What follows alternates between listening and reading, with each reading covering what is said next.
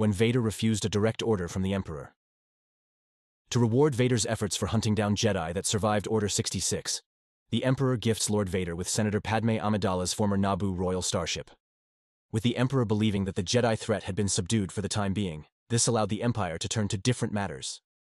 Palpatine commanded Lord Vader to travel to Alderaan to discipline the defiant Senator Bail Organa for his political resistance to the Empire.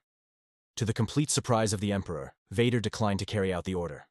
When the Emperor demanded an explanation, Vader explained that he would perform any other tasks that he required, but requested that the Emperor give him a world. The Emperor believed that Vader wanted a place to hone his skills, or his rage. The Emperor says that Coruscant is his world, but offers to give other worlds such as Palpatine's former homeworld of Naboo. The Emperor also offered Tatooine as a place for Vader to repay his suffering there 1,000 times over. Lord Vader declines these worlds and proposes Mustafar, the place where he was reborn as a Sith Lord.